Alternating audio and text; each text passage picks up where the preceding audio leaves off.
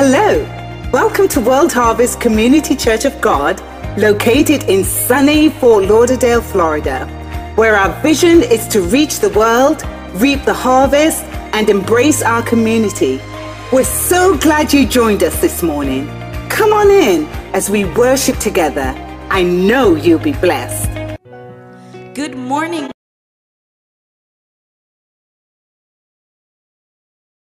Mothers, we're going to worship God like we've never done it before this morning. Hallelujah.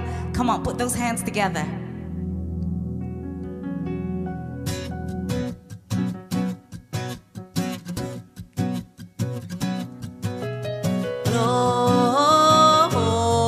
Glorious. Shout it out and glorious.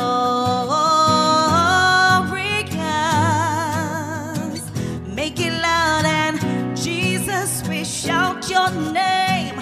Jesus, we make your praise glorious. You are glorious. Come on, put those hands together.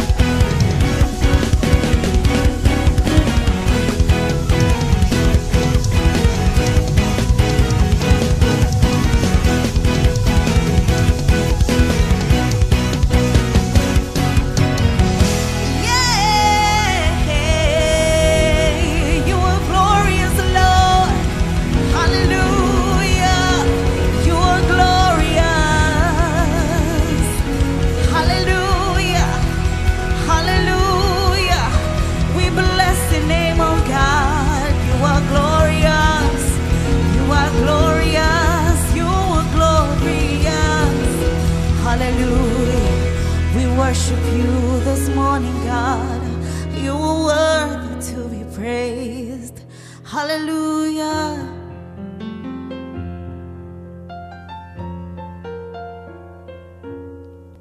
We bless your name, oh God. You are worthy.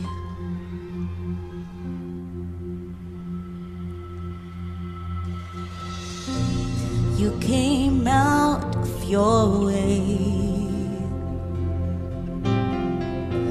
You sat down to speak to me. What amazing grace you've shown so patiently. And you waited for me, just for me. Oh, you called out my name, knew my past, covered my shame. This amazing grace that you've shown so patiently. You've shown so patiently. And you waited for me, just for me. Oh, you waited for me, just for me.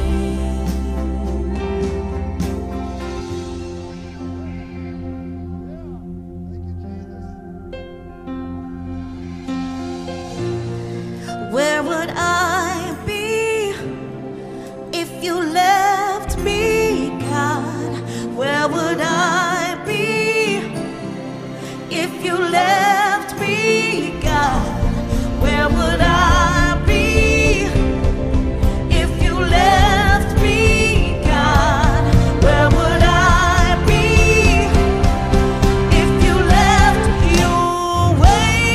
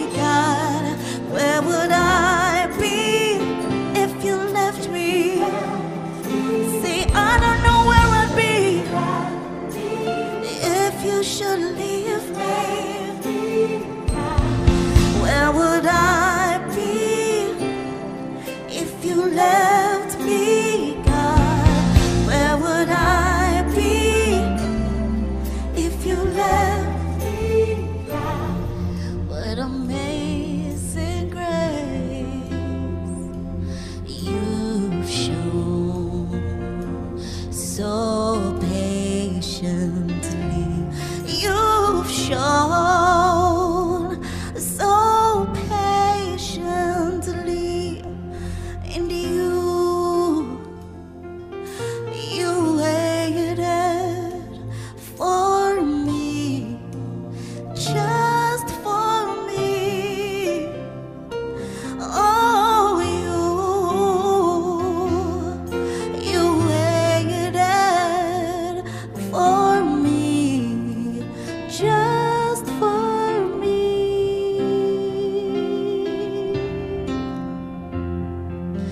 You waited for me.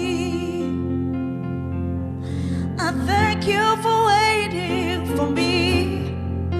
Oh, you waited just for me, just for me. Jesus came and did it just for me, just for me, just for me. Jesus came and did it just for me. Well, the cross will always represent the love God had for me. When the Lord of glory, heaven sent, gave all on Calvary just for me, just for me. Jesus came and did it just for me, just for me, just for me. Jesus came and did it just for me, just for me, just for me. Jesus came and did it just for me, just for me, just for me. Jesus came and did it just for me, just for me, just for me. Jesus came and did it just for me, just for me, just for me. Jesus came and did it just for me, just for me, just for me. Jesus came and did it just for me. Can you say this with me? Say, Jesus came and did it just for me. One more time, say, Jesus came and did it just for me. We love you, Lord. We glorify you. You did it just for me. Hallelujah. We'll now turn over to Bishop Lyttle.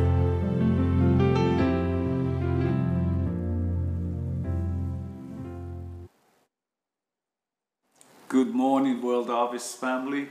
And from the very outset, we want to say to everyone, Happy Mother's Day to every mother every aunt, every grandmother, great-grandmother, for those that have acted in the role of being a mother to someone.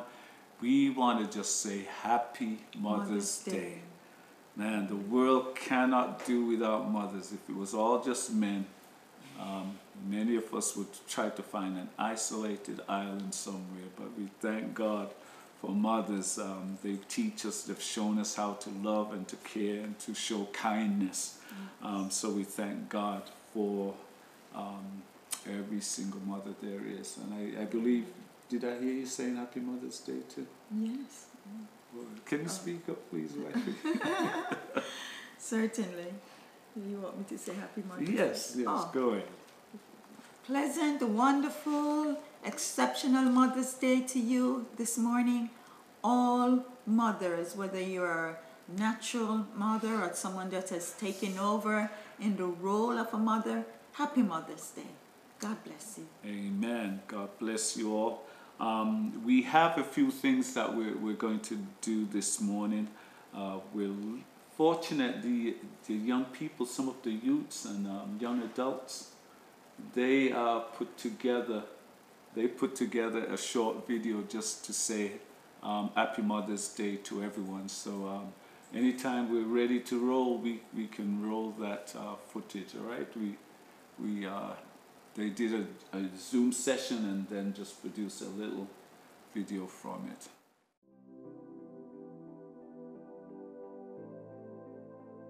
Mom, I love you, and no one can ever replace you because you're my heart and you're everything that I could ever ask for. Hello, Mommy. I love you. Thank you for supporting me. Thank you for when I want to talk to you. You're there for me, and you stop and listen to me. Thank you for support throughout the years. When I want to talk to you, you're there for me. Love you. I want to start by saying Happy Mother's Day to the matriarch of our church, Mother Eunice Lyttle. We love you, we appreciate you, and thank you for all your prayers. And I want to give a special shout out to Sharon Wedderburn. That's my heart. I love you, Mom, and Happy Mother's Day to all the mothers of World Harvest. I just want to say Happy Mother's Day to my mom, the beautiful Miss Donna Roberts. I love you so much. And you just know that even though we butt heads sometimes, I know you always have my best interest in heart. And thank you for all that you've ever done for me and all that you're continuing to do for me. Happy Mother's Day. To my mom, a happy Mother's Day. I just want to thank her for nurturing me, praying over me, and watching me grow up and turning me into the strong, independent woman that I am today. And I just want to thank her for all that she does, sacrificing many things for me, and I love her. I just want to say I love my mother, and she cares for me, and she's always right there when I need her. And sometimes when she's not right there, in my heart, she's always still there. I just want to say Happy Mother's Day to my mother, and she has always been there through hard times, and I love her.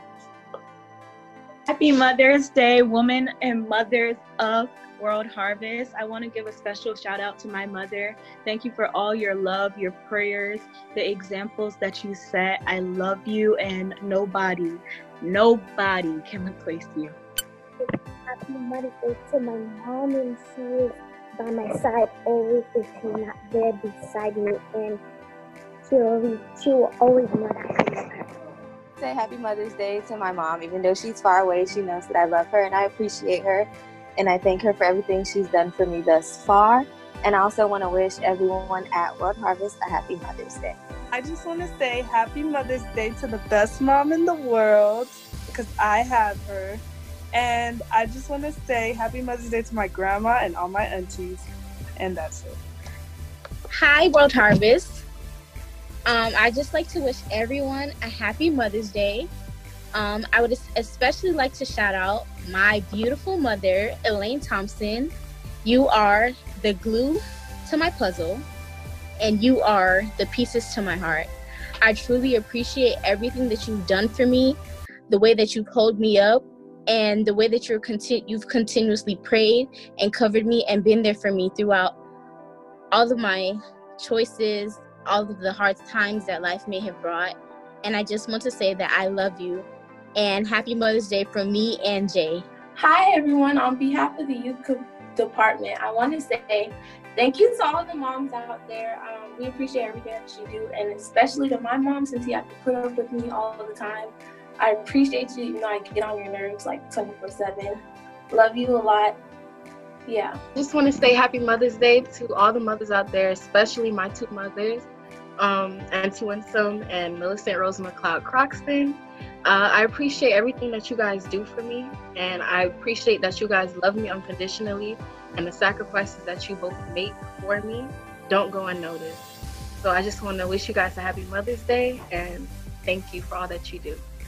So I want to give a shout out to my mom. I'm thankful for everything she does for me, and I love everything that she's doing for me, and I appreciate her very much. Thank you. I just want to say thank you to my mom for everything that you've done for me, and that I love you very much, and you're the best mom in the whole wide world. Happy Mother's Day to everyone at World Harvest, and an extra special Happy Mother's Day to my mom, Candace's grandma. We love you so much, Mom. Thank you for everything that you do for us, babysitting, putting up with us, all the prayers. Also, Happy Mother's Day to the matriarch of our family, our Reverend Simpson, aka Nanny. We love you so much. Thank you for all the sacrifices that you make and that you continue to make for your children, your grandchildren, and your great-grandchildren. To both of you, we love you lots. Mwah. Mwah. Happy Mother's Day! All the mothers from World Harvest Youth Alive. We love you.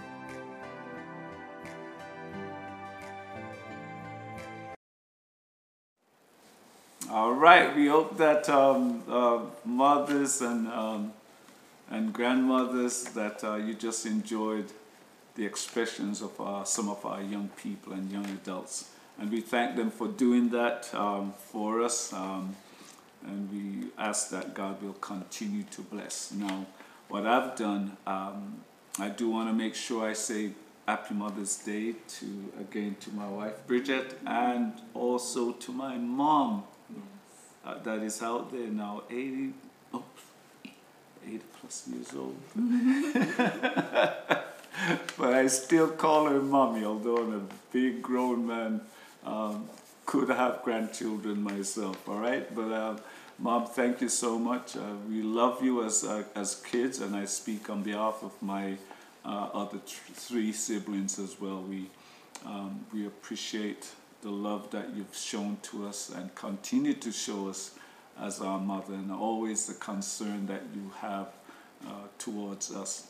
Now, I got my wife a special Mother's Day card, and I'm going to ask her to open it on on camera. Go ahead. Pleasant surprise. Oh, wow. Happy Mother's Day. All right. So bright and beautiful. I need some adjustments on There this camera couldn't be a right here day as well for me. too nice for you. Wow. Wow. Can you open it up for us as well? This is beautiful. A little flower pot card.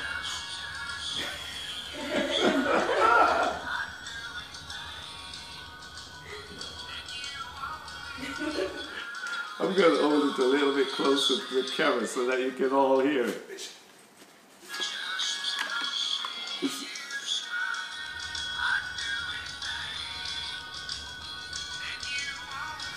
Oh. Wow, that is so nice. Thank you. And I want to share this card with every mother out there Yeah. that is watching this morning, every grandmom. I share my card with you. Happy Mother's Day. Right. And, God bless you. and just to add to that, what Lady Bridgette was saying, as you saw at the beginning of what the young people did, we actually put the card on. And this is to everyone, every mother, not just in the church, but anyone that's watching. And it just says, this is a day for celebrating wonderful, one-of-a-kind woman. You're all that and so much more. Happy Mother's Day. All right, so that's to our mothers. We love you. And I've just got to say, I didn't hear Bridgette mention her mom and her grandmother, right? Yes. She has a mom that is full of life and is loving. And I can even say that even as a son-in-law, that, you know, the amount of love and care that she shows, I really appreciate it. And not only that, Bridgette as a grandmother, which is my kid's great-grandmother, and she is 95 years old. All right, and she's a wonderful woman of God. Every morning as well, she's on the prayer line, and she's a prayer warrior. She's always been a prayer warrior. And maybe one day, I'm sure you'll hear some of those stories from Bridgette about her waking up early in the morning to pray. So happy Mother's Day again to everyone. Yeah, and happy Mother's Day, Mom. Mom D, Auntie O, Auntie D, Auntie P, all of my aunts. These women of God has been so instrumental in my life. I just want to take a couple seconds to say happy Mother's Day to all of them, all of my cousins, my sister, all of the females in my family. And not only them, but all the mothers. My heart is with every mother this morning. Happy Mother's Day. God bless you all, and I love you lots and lots. According to Sister Parchment. Amen. Amen. So we just hopefully this message will encourage someone this morning. But again, we want to welcome you to World Harvest Community Church of God, and thank God for this medium, that you're able to watch us via YouTube, Facebook, also our website. But we desire as a church and as a ministry to reach the world, reap the harvest, embrace our community. So we thank God for what we're able to do now, and we're going to say that we're going to do greater works in all three parts of ministry. From 2020 began, we selected a theme, Kingdom Life, and the pledge that I made from the very first Sunday of 2020 was that we would try to make this declaration every Sunday of 2020, and so far we've been able to continue this. And so again, we're going to make the declaration because the words of our mouth have power, especially when we're children of God, all right? So we've taken parts of texts out of several Bible verses. The first one is Philippians 3, verse 20. Next one is Matthew 4, verse 17 and verse 23. And also Matthew chapter 8, verse 16.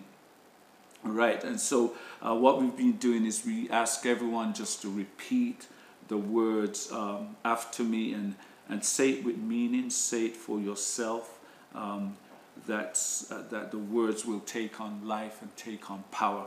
All right, so let's begin. My citizenship is in heaven. I will preach, the kingdom of heaven is at hand. I will preach the gospel of the kingdom. I declare healing of all manner of sickness and all manner of diseases is in the kingdom. I will cast out the spirits with his word. Amen. And the theme that we have, you see there for 2020, Kingdom Life. We are declaring that we belong to the kingdom of God, and everything that is available in the kingdom, all of it, the privileges, all of the resources that is in the kingdom of God, we're declaring, because we're children of God, that they are ours also. Amen. Amen. So this morning, I'm going to be sharing a thought. And again, it follows with the theme opportunities. And this is Mother's Day. And I was looking at a character in the Bible. And this involves Elijah and a widow in a city or a town called Zarephath.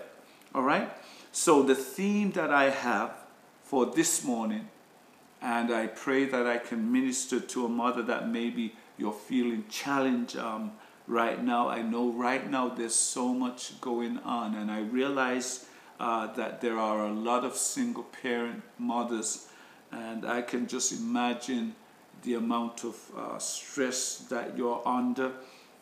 Sometimes we're trying to balance everything with the income, with maybe taking care of the children, especially if they're younger, and maybe having issues with even someone watching your children or child while you are at work. So we pray to God for your strength, and then on top of that, they're at home and maybe needing help, for more help than normal for their homework or their classworks online.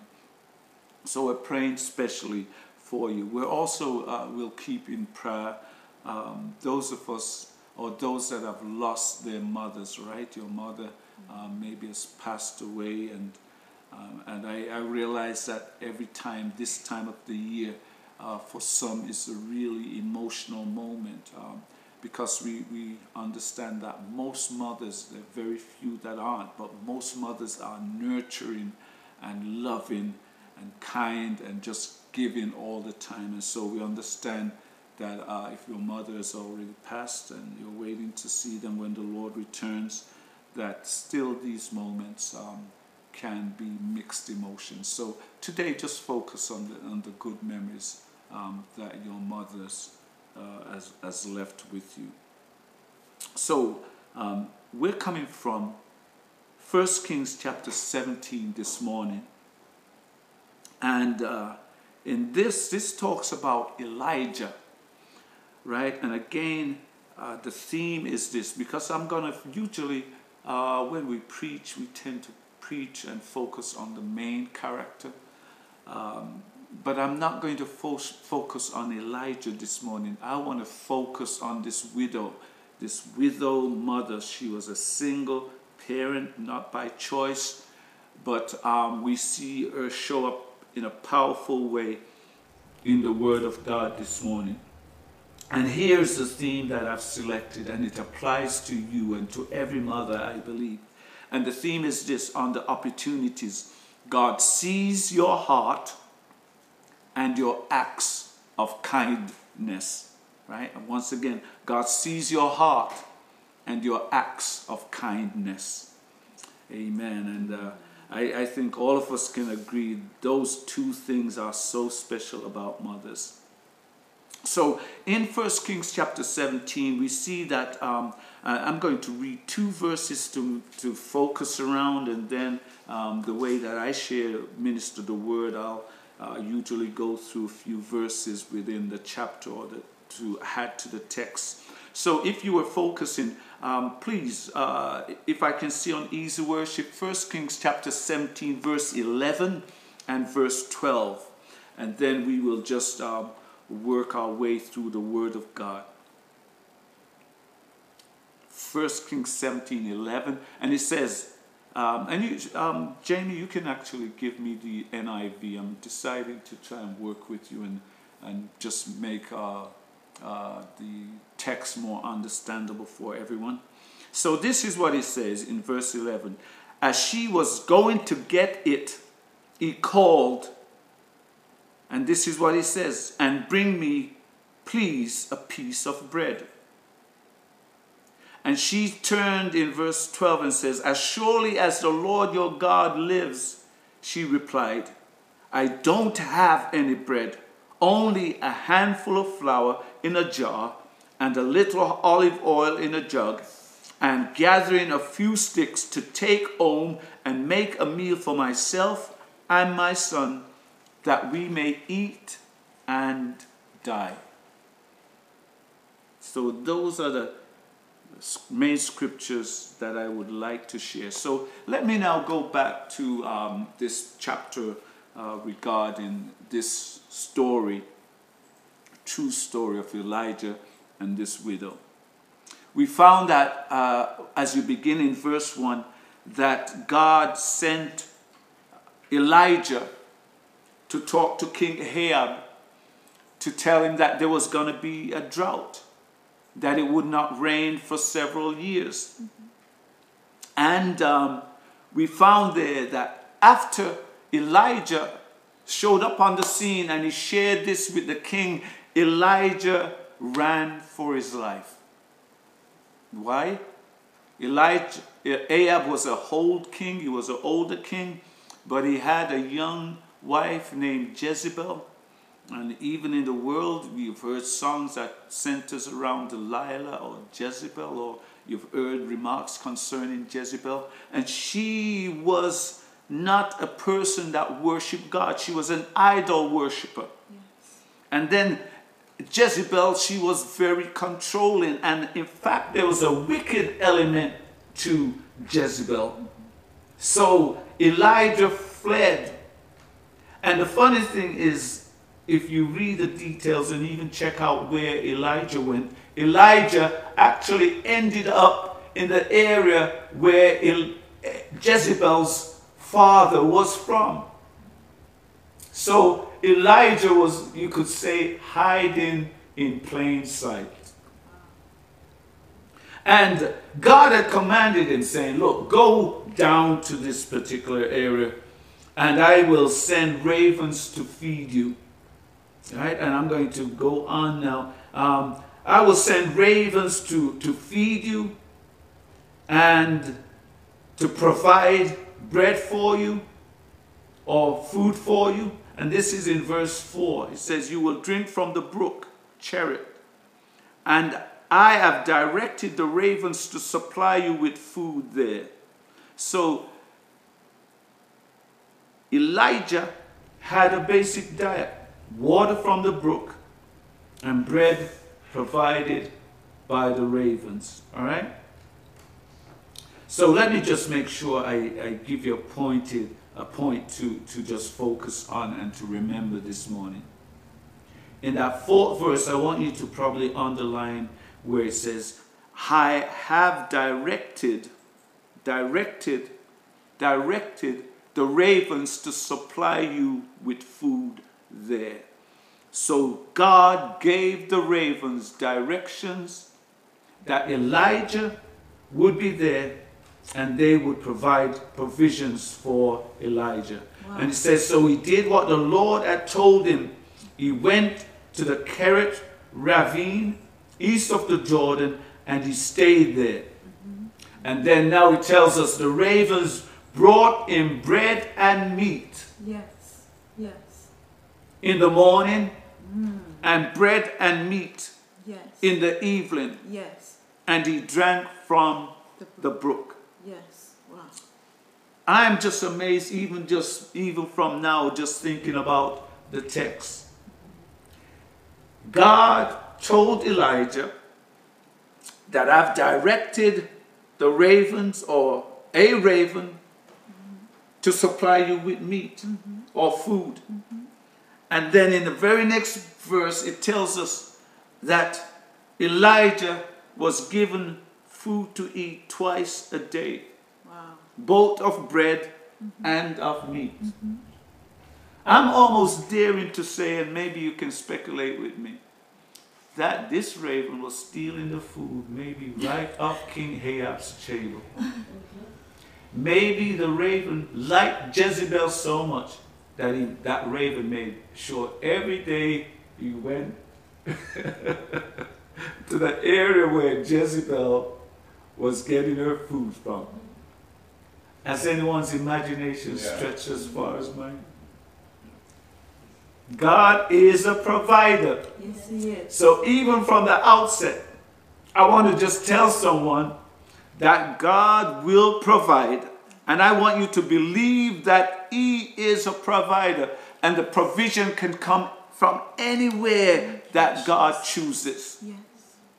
Hallelujah. And now we go on to that 8th verse. It says, then the word of the Lord came to him, that is to Elijah. And it says that in verse 9, it says, go at once to Zarephath in the region of Sidon and stay there. I've directed a widow there to supply you with food. Once again, the word shows up. Just keep it on there for a moment. It says, I have directed a woman there to supply you with food. So God basically said the same thing to the raven, and now he said the same thing to Elijah concerning this woman. But here's a very important thing for us to remember right now.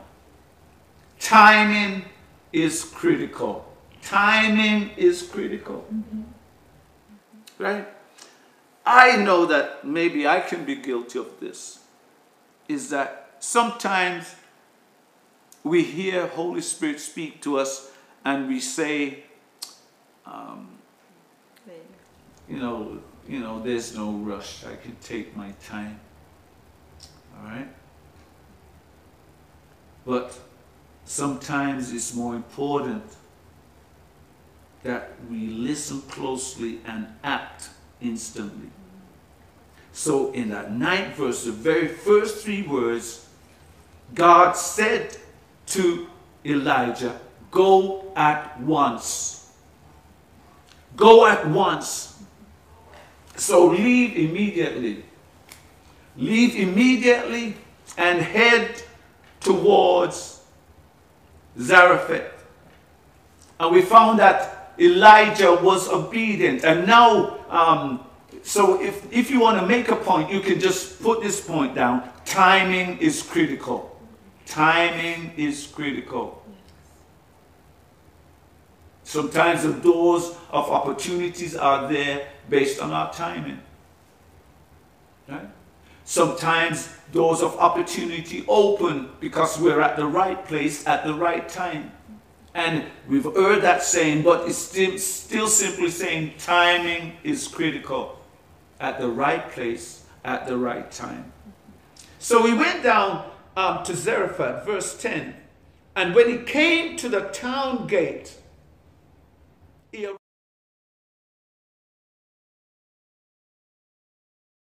sticks. Do you see what I mean about timing was so critical? He arrived at the city, and if you can bring the camera back on me just for a moment. He arrived at the city, and at the moment that he arrived at this city, then we found that right there at the gate, at the entrance to the city or to the town, that he saw a widow there gathering sticks. Now, I don't even understand the dynamics there, that at the entrance to this town, that a widow would be able to find sticks. And all that I can probably think of is that surrounding this town, and maybe it was a small town, it was surrounded maybe before the drought took place by a region that had lots of trees. And so there was lots of dead sticks or trees with just their limbs lying around. And the reason why I say this, because remember that where Elijah was by the brook, Elijah, from some of the commentaries that I read, was there maybe up to 2 years. So they were now into this famine for about 2 years. And God had been providing for Elijah at the brook, but the brook died up. I want to say to someone, sometimes it seems like things are going great, going well. And in life, sometimes God causes things to happen. Causes or allow things to happen. And the important thing is this, is that in those times we keep on trusting God. In those times we don't look to curse God and say we're going to curse God and die. It seems funny. God had sent Elijah to King Ahab and told him that there's going to be famine. But here's the thing, that the famine also affected Elijah. He was given as a prophet a message to take. But still this message, still what was going to take place would affect his very life, his very existence, his very survival. Because sometimes we might think that because someone preaches the word or gives a prophetic word, that the consequences is not a global consequence, or the consequence is not for the whole nation. So right now, maybe some are thinking that, well, with all that's going on with COVID-19, it should not, there's no way it should touch me. It should be away from me. Everything should be going just like before. But sometimes when God steps in, it even affects those that he has called and chosen. I can refer to so many characters in the Bible that because of famine, that because of they've been taken from their land, that because of what someone has chosen to do to them, they've ended up in situations that seems detrimental, although they're faithful and serving God. All I can say to you right now is that in order for you to survive, continue to serve God. Continue to serve him. He's going to make a way. In the time of famine, in the time of lack, God will make a way. Amen. Hallelujah. He will send a raven if he has to. Yes. Whatever God has to do, he will do it. Hallelujah. To preserve and to protect your life. It might not be everything all that you want. It might not be all of the luxuries that you're used to and that you want, but God will cause you to survive. You're going to make it. You're going to make it. Yes. Some way, somehow. With Jesus on your side, everything will work out right. You're going to make it. You're going to make it. So we find there that, that even where God told Elijah, I will sustain you, I will provide for you, that eventually the source there dried up. It dried up. Even with the promise, even with God himself speaking to Elijah, the source dried up. What I want to say is to everyone is sometimes some things are permanent. Sometimes God will cause a shift. God will cause a shaking. God will cause things to move.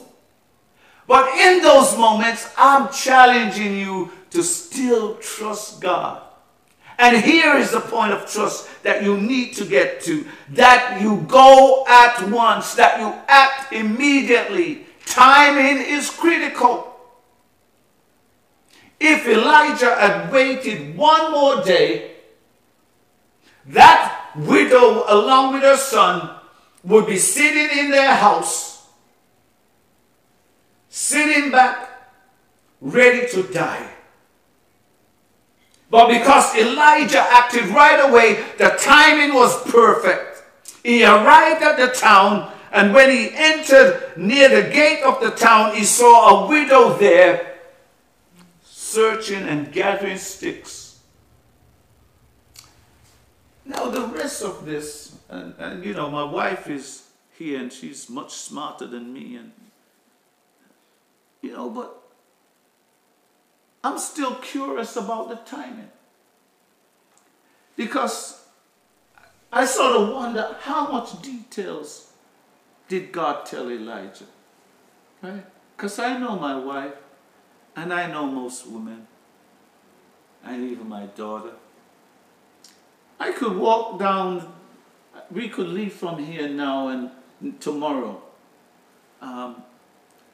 and my wife could ask me, what color was I wearing yesterday? And do you know, as a man, I might forget that she had on a green shawl with a white dress. But if I ask my wife next month, what was I wearing today? She would tell me the color, the shirt, the tie. She would give me all the details. Even you had on those glasses on your eye, around your eyes. Details. So I'm curious, how did Elijah know that this woman was the right woman? Because all the text told us is that God says, go down to Zarephath. I've prepared someone. I've directed a widow there to supply you with food. But what it tells us then, he then turned and began a conversation with this woman. So the only way that I can logically process this was that she was the only woman at the gate. And because God said, go at once, then Elijah maybe right away he assumed, here's a woman, I'm obedient to the word of God, and whatever is told me, that means she's there waiting for me. And not only that, Elijah had a point of reference. The point of reference was that God sent him by the brook Cherith. And then God provided for him twice a day food and meat. And provided water from the brook. To you that is there, God always has a point of reference. In your life there is a point of reference. You have a testimony. You have a testimony of what God has done in the past. And if he's done it then, if he did it then, he can do it again. He can do it again and again and again. You see, God loves when we brag off on him. Yes. Amen. When I think of the goodness of Jesus and all that he has done for me, my soul cries out, hallelujah. Hallelujah. All I needed was Minister Craig right now on that organ. Praise God. Thank God for saving me. But not only that, God thrives on the fact that when he does something, we give him the glory. We point men back to him. Can you make sure that this coming week that you, even if it's over the phone or on Facebook, whatever your social media is, that you tell someone about the goodness of God, that you send them an encouragement, a short testimony of what God has done for you. So now it shows up here and it tells us that he called to her and this is what he asked. Now, I know, I'm believing that God didn't even tell him what to ask this woman. Right? I'm believing that just as a man of God, that he just had been on a long journey because actually, basically, Elijah had traveled from one region to another region. Right? So it was a long journey that he undertook. And when he arrived, he was thirsty. Remember, the brook dried up. So now he arrived at the gates of this town, and he called to her and asked, would you bring me a little water in a jar so I may have a drink? So apparently, Elijah knew that the provision was not just for food, but also for water. So he knew there that water would be there. All right, bring me back online. I see the scriptures there. But he says, bring me a little water in a jar so I may have a drink. So the first thing, Elijah was acting on faith. He knew that there was water there. And as she was going to get it, now it doesn't even tell us, and maybe it's just, to keep the story short and as comprehensive as possible. It doesn't go into details. Maybe, Elijah say, hey, hello, good morning, how are you doing? Maybe somehow she saw from the way he was there, said, hi, prophet, how are you today? Right? But it does not tell us any of those details. All it says, as she was going to get the water, he called and says, and please bring me a piece of bread. Now, I don't know about you, Sister Bridgette, but sometimes my wife gets upset with me and my daughter. Right? So, I'll give you an example, and just watch your face as I give this story. I'm going to look at her too. Sometimes, she'll say like, I'm going to do some breakfast, or I'm going to have a sandwich, or you know, whether it's egg, or say fish or chicken, and there's something about me. All of a sudden, I'll start to say, well, can you butter the bread, please? Can you add some lettuce to it? Can you put some tomatoes on it? And I'll even go as far as says, can you put a little bit of salt and a little bit of black pepper on it? And add a little bit of ketchup. Put it in the oven. Yeah. I will literally take one question asking, do you want some? And I will make it into my dish. But I realized finally now from looking at this text again, I thought I was abnormal, but I'm normal. I'm normal. Because I see in the text that Elijah did the same thing. He asked, can I just get some water to drink? Oh, and by the way, can you please bring me a piece of bread? I know maybe sometimes I don't say please, but I'll say thank you. Can you please bring me a piece of bread? And this woman, this widow, now in the moment, and I can imagine all of the thoughts that was flowing through her mind. Maybe, yes, she realized that he was a man of God. Maybe he had passed through that very town before, and maybe she recognized him or even knew him, and it could even be vice versa. Maybe Elijah had met this woman before. But in the text, again, it does not tell us any of these things. But all this woman did in the moment, in verse 12, she said, as surely as the Lord your God lives, she replied. She says, I don't have any bread. Just pause there for me. She said, I don't have any bread. The prophet Elijah asked for bread, and she replied, I don't have any bread. She answered the question directly. I don't have any bread. But here's the thing that I see also is that Elijah knew that she did not have bread. He saw her gathering the sticks, and he knew enough that she was going home probably to bake a bread. But before the bread was even baked, before he even knew what she had in her house, before he knew the volume of what she had in her house, he says, please give me a piece of bread. Elijah did not ask for all of the bread.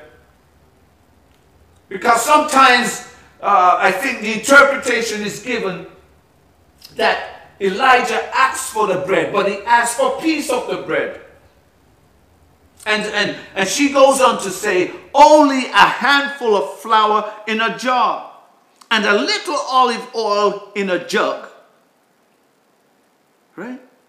She was honest to say what she had. She was honest to say what she had. Only a handful of flour in a jar and a little olive in a jug. So she was going to make the last meal. And I don't believe, as a good mother, that she had shared with her son what was taking place. I don't believe that she would have told him maybe that this is the last of the meal, because I sort of feel that her son was fairly young. And maybe she had not been a widow for a long time. But she says, we're going home, I'm going to take the last handful of flour and the last olive oil and make the last piece of bread, and we are going to eat it, and says, I'm gathering a few sticks to take home and make a meal for myself and my son, that we may eat it and die. That we may eat it and die. Can somebody understand a point of desperation? Just think about where she actually was right now. She knew that all she had was enough just to bake a bread for the day, to eat it, and there was nothing left.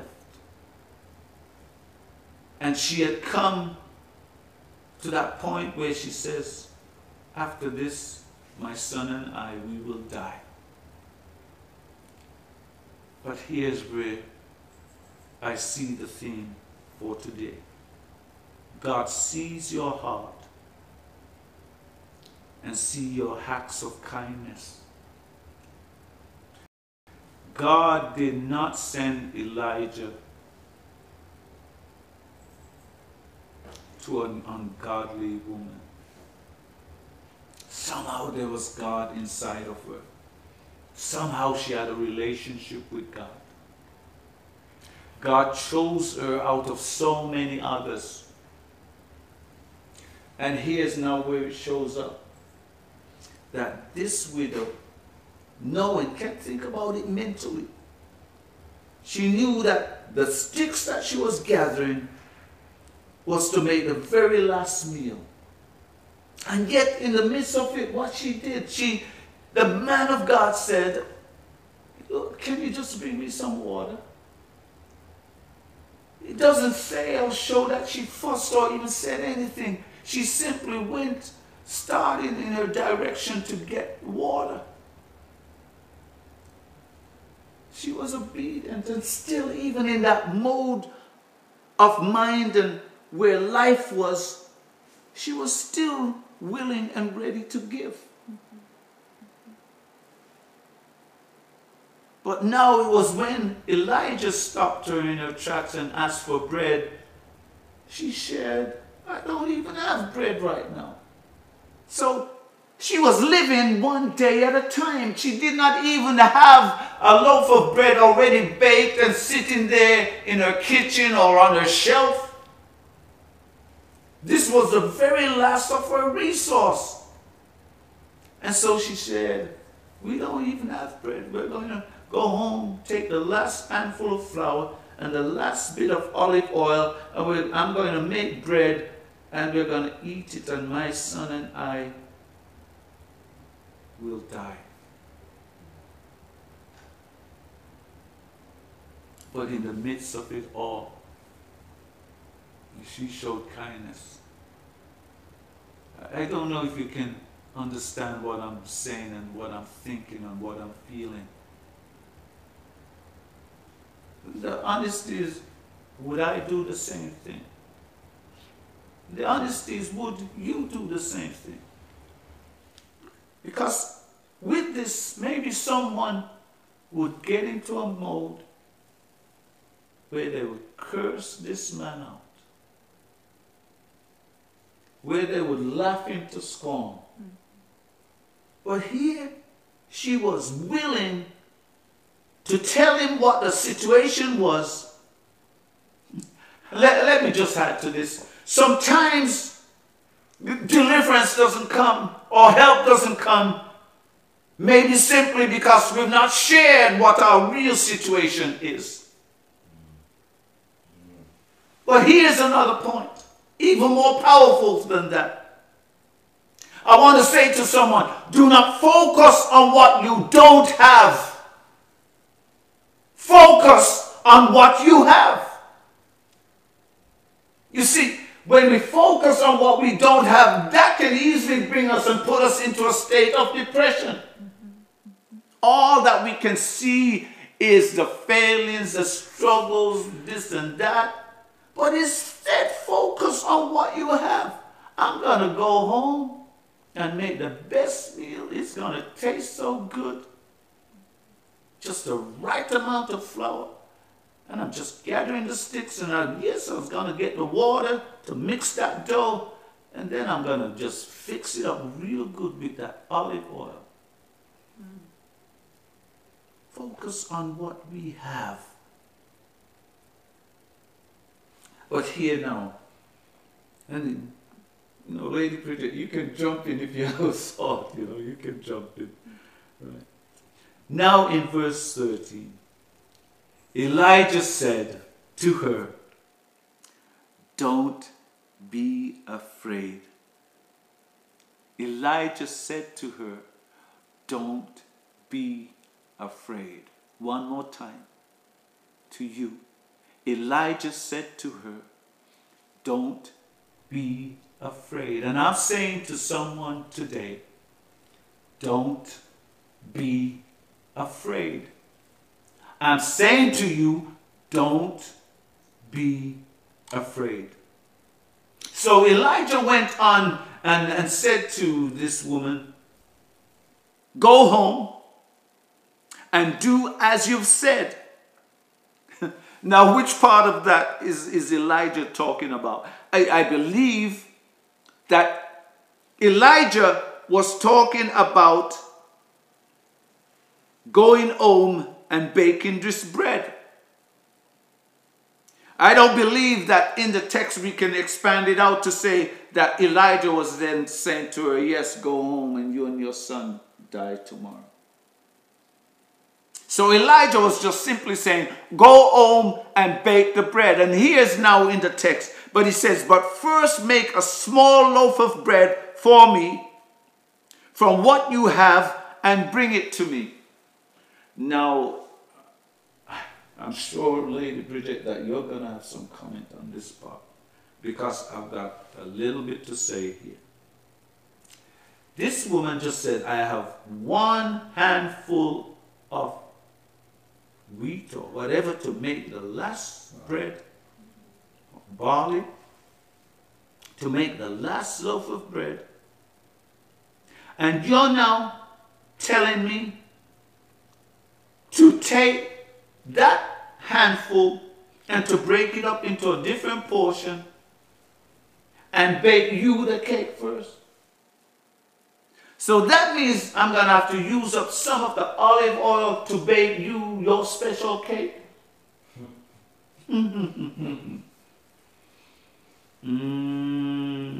Right there, some husbands and wives would have a fuss.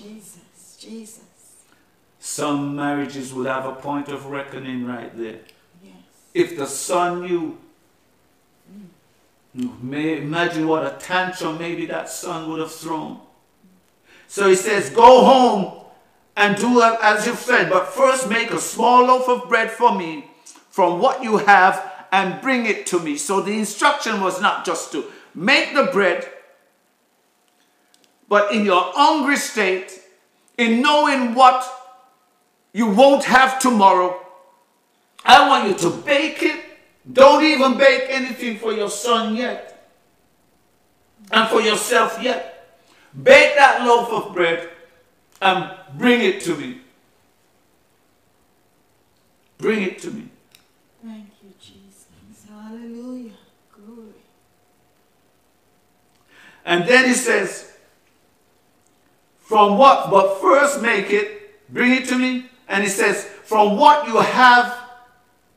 And then he says, "And then make something for yourself and your son." I don't know if you want to show that text again. But he says, "And then make something for yourself and your son." I find this almost like this lady, if she was just a regular woman, would have blown her top. Because to me, Elijah is implying, make sure you give me a nice make sure you give me a nice portion to make me a nice bread, and whatever's left over, you and your son can have it. You hear me out there? Whatever is left over, you and your son, you just make something for yourself. Yes. And your son. It could come across like Elijah did not care about the welfare of this widow and the son. And even not just from observing everything, but just from reading the text, that he did not care what would have happened to her next. Yeah, I think Elijah knew what was going to happen. And I think the main thing there was he was looking to see what that woman was going to do. And I believe that that woman was a woman of God. I believe that she recognized that the person standing in front of her was a man of God. And because she was a woman of God, she knew, or she realized and knew the principle that if you honor God, that God will honor you. And how do we honor God as women of God? We honor God by treating others not for our benefit, but for God's benefit. So she realized, yes, this is the only cake I have, the only flour I have to make this cake, the only oil. But because the man of God asked me to bake me a cake first, I am going to honor God by honor his request. And so she knew there was a blessing coming by taking care of the man of God because she's putting God first. Wow. Wow, you can tell my wife is a woman of faith. She said that this woman knew her blessings was coming, but I don't know all of that. But here's what I see, is that Elijah did not give her an opportunity for her thoughts to start to think about the food tomorrow. Because in the very next verse, in other words, after he said what he said, he then continued. He says, for this is what the Lord, the God of Israel says. So Elijah now declares, it's not my words, but God is directing me. And this is what the Lord God of Israel. So he did not just limit it to this is what God is saying to me, Elijah. But this is what the God of Israel is saying. Jesus. The jar of flour will not be used up, and the jug of oil will not run dry. Elijah declared it in such a way. The jar of flour, and I'm declaring this on your jar of flour right now, in something in your life. The jar of flour will not be used up, and the jug of oil, the very two last things you have for your survival, the jug of oil will not run dry. God is a provider. He will provide whatever you have. Hallelujah. God will sustain you. And Elijah went on as far as to say, it will not run dry until the day the Lord sends rain on the land. Am I speaking to someone right now? The Lord says, it will not run dry until rain is sent on the land. Only trust God and believe. Trust God and believe. And then it goes on to tells us, she went away and did as Elijah had told her. Obedience. Hallelujah. Thank you, Jesus. In this time, maybe God is saying something strange or unusual to you. Maybe he's asked you to do something. Maybe he's even asked you to call someone. Maybe he's even in this time, he's even asked you to go somewhere. Can you, as long as you know it's the voice of God, can you do it in obedience? Do it in obedience. God says he will provide until there's rain on the land again. God will provide until there is rain again. God will provide until things come back to normal again.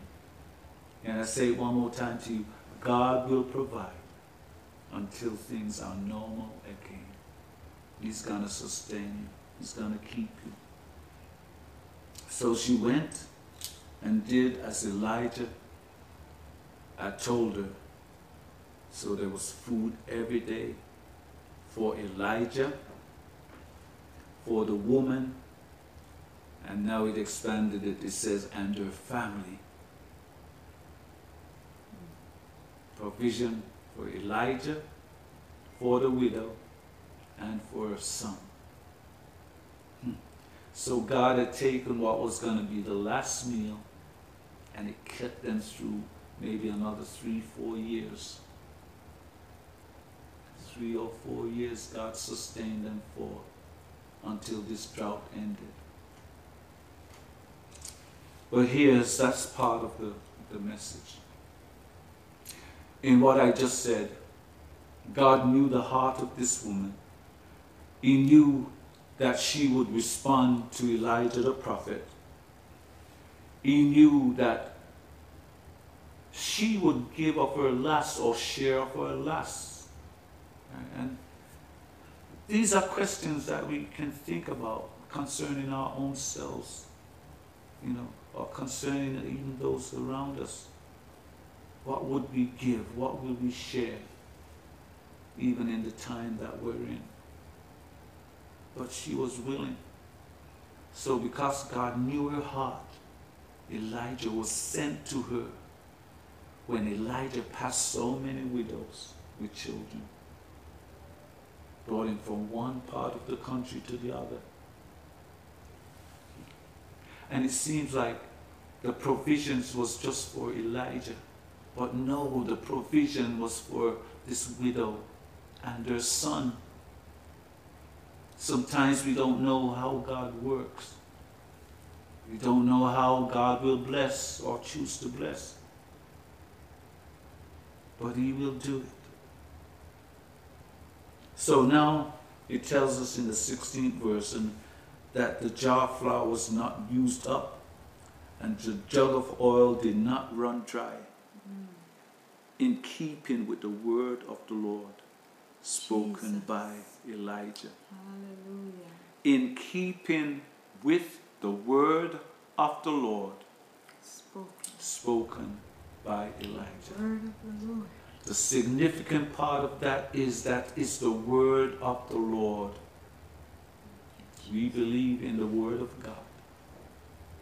We believe that is true, and that is life, and that is power, and that is wisdom. That's what we believe. But now here's the other thing.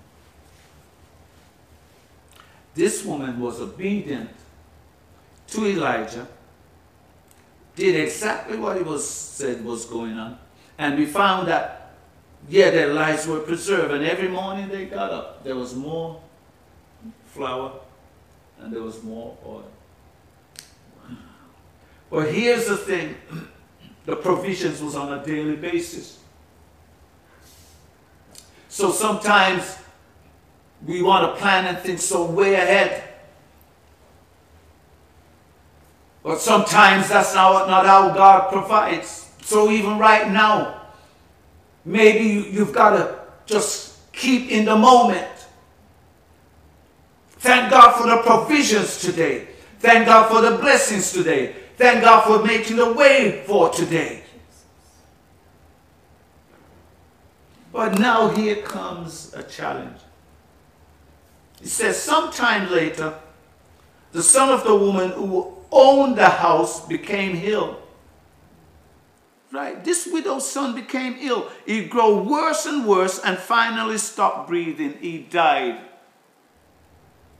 This woman was doing everything that Elijah the prophet said, and she was being in obedience to God, and she had already proven that this was a man of God, and the provisions was there on a daily basis. And as we read the text, he actually was renting a room from this woman.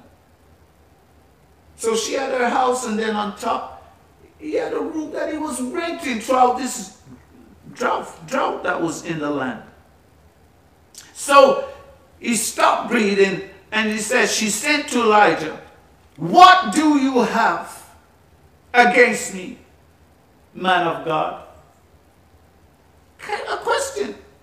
Did you come to remind me of my sin and kill my son? Here we saw a widow woman that was so amiable. At the beginning, she willingly went to fetch the water, willingly baked the cake, but now, because of her love for her son, her children, her family, she now becomes distraught. Why have you come here? Was the reason that you came here was to cause God to cause my son to die? Maybe you've lost a friend or a relative somewhere along the line, and maybe right now you're questioning God. Why, God? Why did you come here? To remind me of my sins? And that God will take the life of my son? Can I just give you some points here? The Word of God says that there's a time for everything, a season for everything. And whether we are a Christian or not, there are seasons to life. And in the season that we're in, recognize it. But there are some things that is very, very important in this time that we're in. I want to just point it out to you. Your faith will always be challenged. Once again, your faith will be challenged.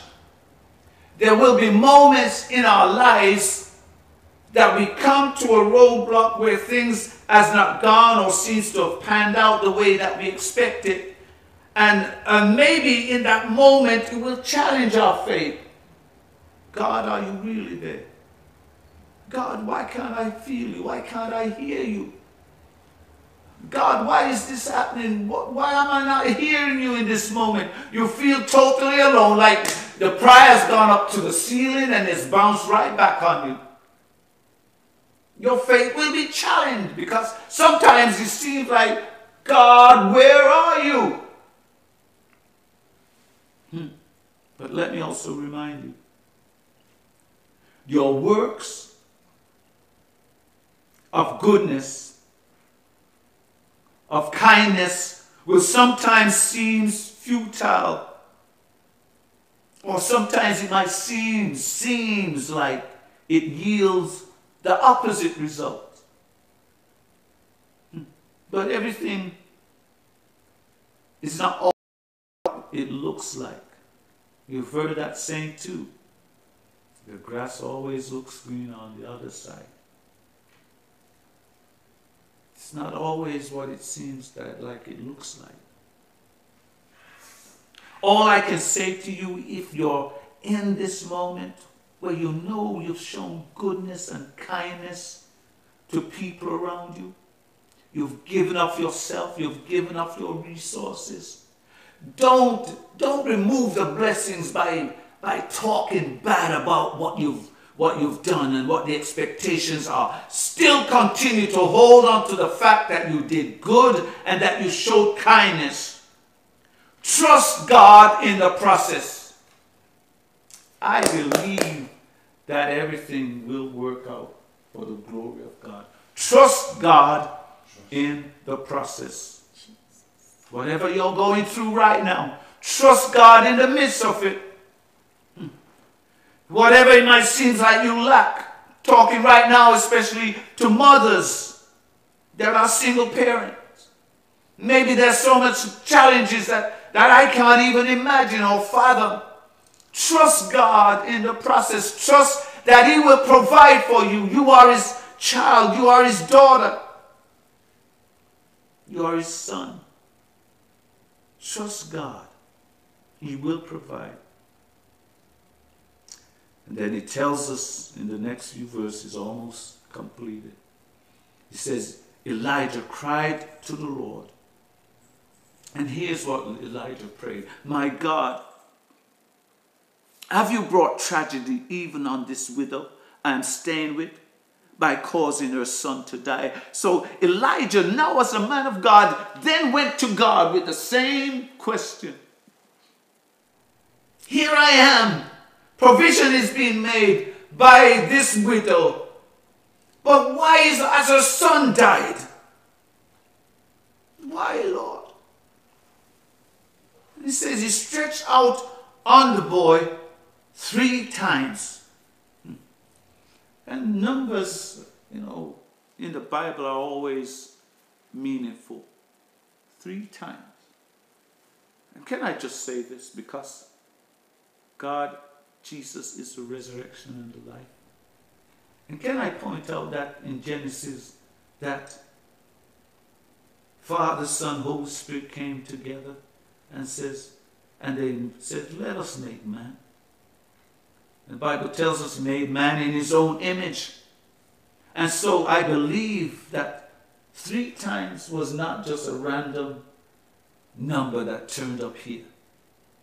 I believe, and I will say it and declare it upon you even right now, even that dead situation that needs to come to life, to be brought back to life. I declare that it will come to life, and I ask God to let it come to life now in the name of the Father, God the Father, in the name of Jesus the Son, in the name of Holy Spirit, 3 in 1 again, working on your behalf to bring that situation to life. So he stretched out upon this lad 3 times and he cried. And then the Lord heard Elijah's cry. And the boy's life returned to him and he lived. The Lord heard Elijah's cry. So some of us, we've been praying every morning at a certain time of the day. I want to just remind you that God is hearing your cry. God is hearing our cry. And life will be sustained. Life will return. And we will live and not die. Your loved ones will live and not die. We are declaring it and we'll hold on to it. And we ask God to perform it. So Elijah picked up the child, carried him down, as you heard me say, I believe it was a young boy. Picked up the child, carried him down from the room into the house. And he gave him to his mother and said, look. Look. Thank you, Jesus. Look. Yes. Look. Look. Your son is alive. You see, when it came to the bread and the oil, it was a faith thing.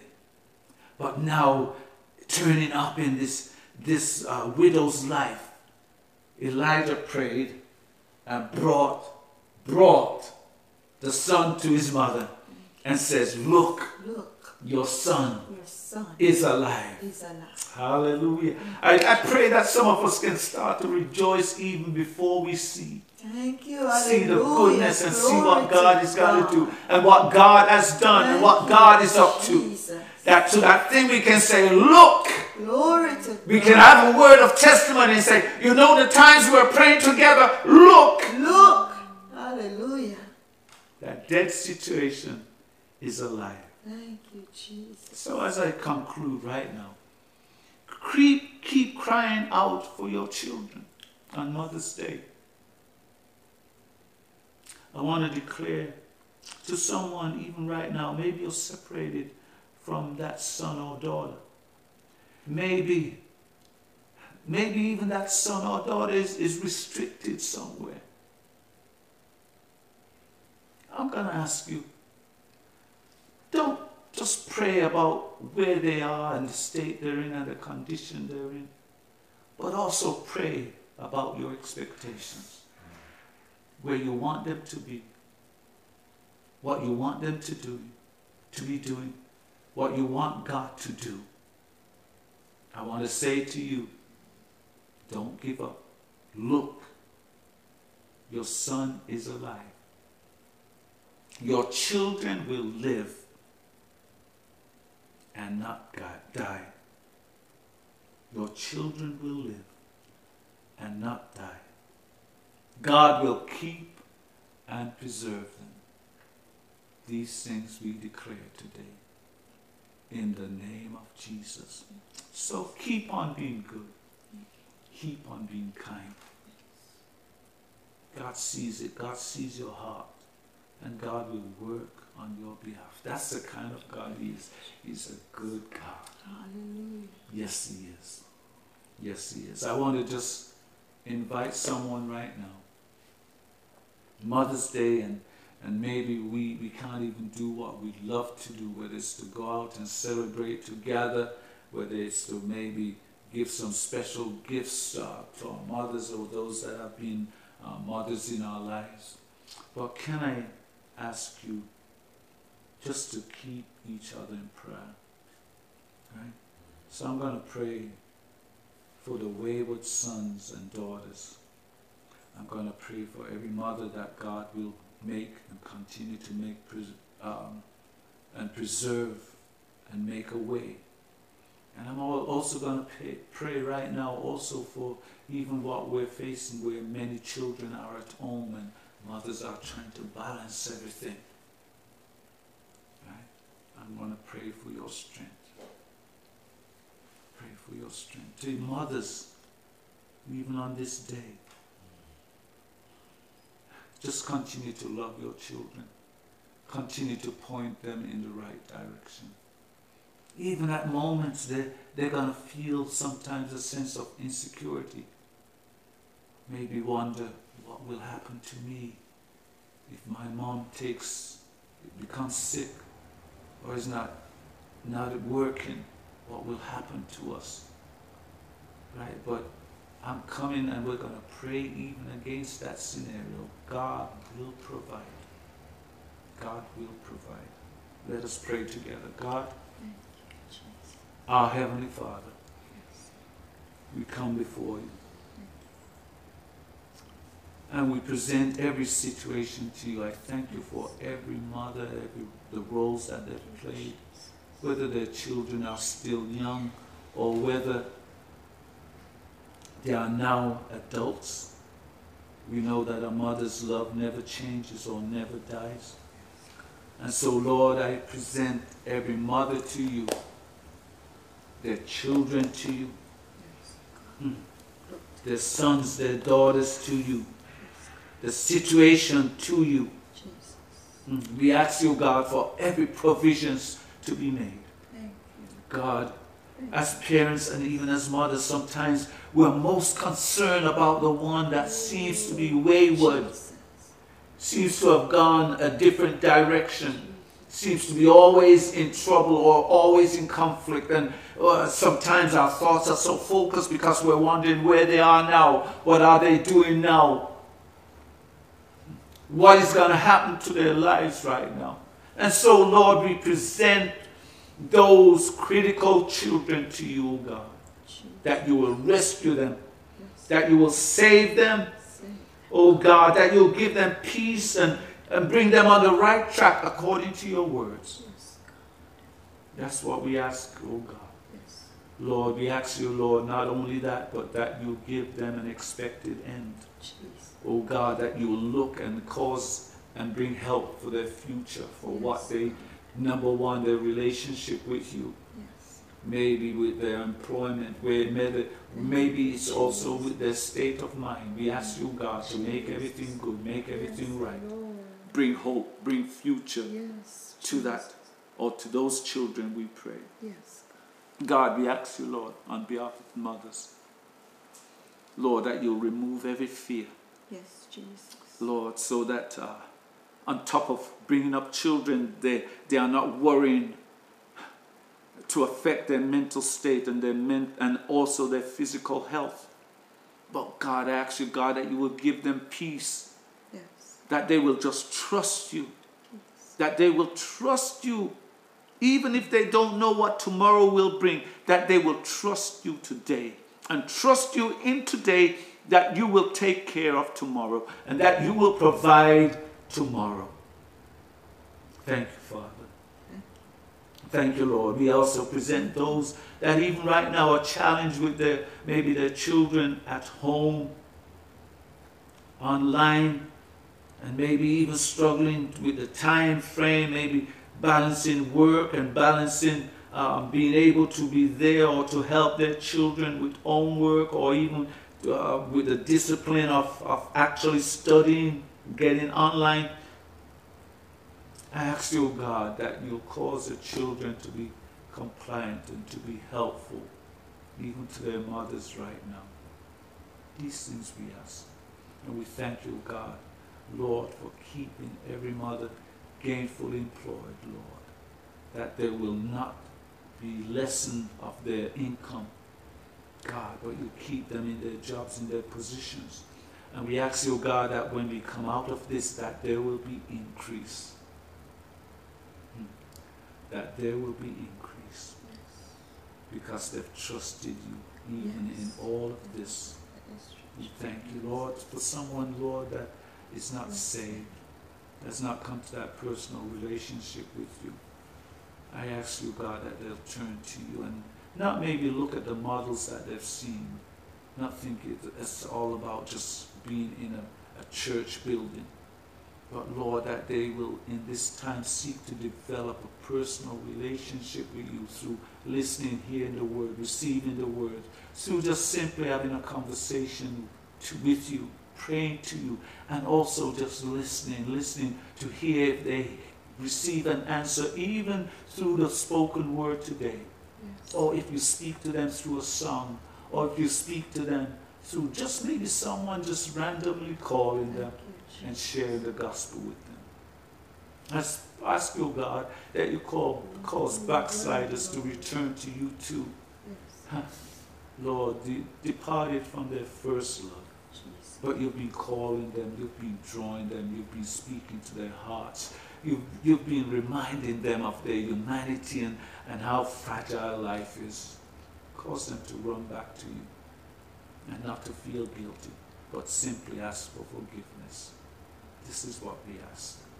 We bless your name. We ask you, God, that you'll keep all of us in this time that we're in. Keep us, oh God, as we pray every day and as we ask every day, not just on behalf of ourselves, but on behalf of our children, our family, our neighbors, our loved ones, Lord, extended families, Lord. We ask you, God, that you keep them all in good health.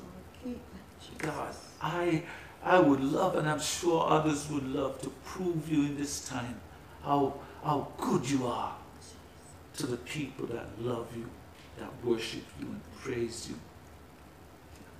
And how good you are because of the prayers that we pray to cover those that don't even have a relationship with you or know you or sought after you. Oh, God, I ask you, God, that you bless my neighbors.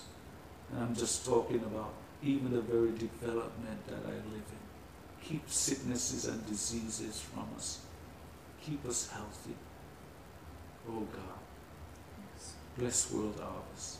Bless every partner that is a part of World Harvest. Bless our friends and families, even abroad, wherever they are, Lord, whatever country, whatever state they're in. Lord, we ask you, God, that you cover them, keep them, bless them, protect them. God, I thank you, Lord. Even in the time that we're in, ministries are finding and seeing the challenges, Lord. And we ask you, God, that you'll keep the doors of churches, of ministries open. Oh, God, in this time, Lord, even cause more than enough to come in so that we can help those that don't have enough. That's what I ask of you all also, God. So I thank you, Lord, for everyone that even during this time, that is generous, that is still giving, that is still supporting, whether it's this ministry or the other ministries that they're a part of. I thank you, oh God, for your kingdom must increase. There must be increase. And I believe that in this time it will be exponential increase. Not just multiplication, but exponential increase.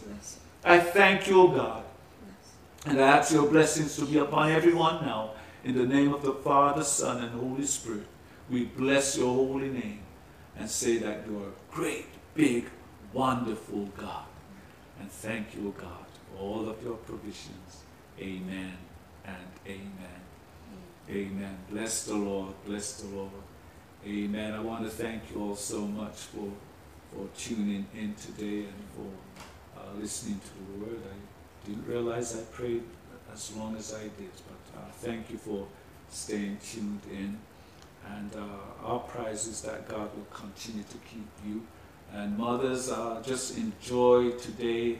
Enjoy your day, whatever your children do, whether it's a car that they make themselves or if they're going to cook dinner. Are you looking forward to cook dinner today?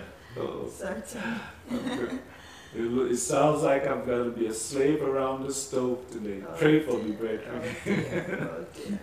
No, but I love cooking, so it's not a chore. Amen. We're going to just end before we go to our outthrow. We're just going to read Psalms 91, which we've been doing for a while now. And this is what it says. He that dwelleth in the secret place of the Most High shall abide under the shadow of the Almighty. I will say of the Lord, He is my refuge and my fortress, my God, in Him will I trust. Surely He shall deliver thee from the snare of the fowler and from the noisome pestilence. He shall cover thee with His feathers, and under His wings shalt thou trust. His truth shall be thy shield and buckler. Thou shalt not be afraid for the terror by night, nor for the arrow that flieth by day, nor for the pestilence that walketh in darkness, nor for the destruction that wasteth at noonday. 1,000 shall fall at thy side, and 10,000 at thy right hand, but it shall not come nigh thee. Only with thine eyes shalt thou behold and see the reward of the wicked. Because thou hast made the Lord, which is my refuge, even the Most High, thy habitation. There shall no evil befall thee, neither shall any plague come nigh thy dwelling. For He shall give His angels charge over thee, to keep thee in all thy ways. They shall bear thee up in their hands, lest thou dash thy foot against a stone. Thou shalt tread upon the lion and adder, the young lion and the dragon shalt thou trample under feet. Because He hath set His love upon me, therefore will I deliver him, says the Lord. I will set him on high, because He hath known my name. He shall call upon me, says the Lord, and I will answer him, says the Lord. I will be with him in trouble. I will deliver him and honor him. With long life will I satisfy him and show him my salvation. Can everyone say amen? Amen. Amen. Bless the Lord. Bless the Lord. What I'm going to just say, I hope I did not take a note, but for everyone that is graduating, especially high school or college, we want to just say congratulations to you. And I'm not going to really call out any specific names. I want to just make it sure that we congratulate everyone. We know that maybe it's not the way that you wanted it to be, but you're going to remember this, and this, even in a time like this, what I want you to focus on is to be driven to success, to succeed, all right? So that's how you're going to interpret this moment, that this is going to cause me to be of great success. So again, congratulations for working hard, not just this year, but through the years, and for all of your achievements that you've come to. We celebrate with you, and we want to say God bless you, and every door of opportunities will be open to you. So God bless you, and congratulations to you on your graduation day and graduations. Amen and amen. Thank you for tuning in. Please, again, we'll be live on Wednesday night, Bible study. Thank you. God bless you. I hope you enjoyed this powerful message. And now, a few announcements. Thank you for your continued support of World Harvest Community Church of God. There are a few ways you can give today. Via our CashApp, $WHCCOG, via Givelify, by searching World Harvest Community Church of God. For other means of payment, such as PayPal, credit, or debit card, please go to our website at WHCCOG.com. If you prefer to pay by check, make checks payable to World Harvest Community Church of God and mail to P.O. Box 323, Fort Lauderdale, Florida, 33302. Thank you. God bless. Due to COVID-19, all live services and events have been suspended until further notice. Please join us for our online services every Sunday at 11 a.m. and Wednesdays at 7:30 p.m.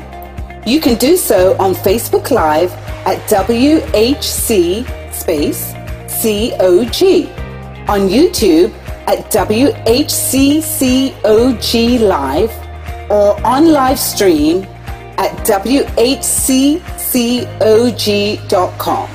We look forward to fellowshipping with you. Thank you, and God bless.